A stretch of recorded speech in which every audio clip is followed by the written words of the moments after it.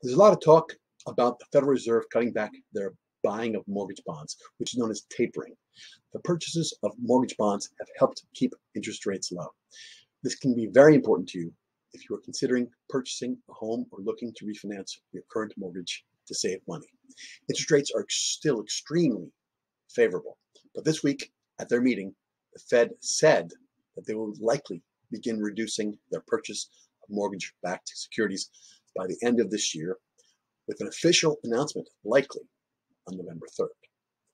Once the Fed starts to pull back on their purchases, there's a risk that interest rates may move up, which makes this a great time to take advantage of low rates.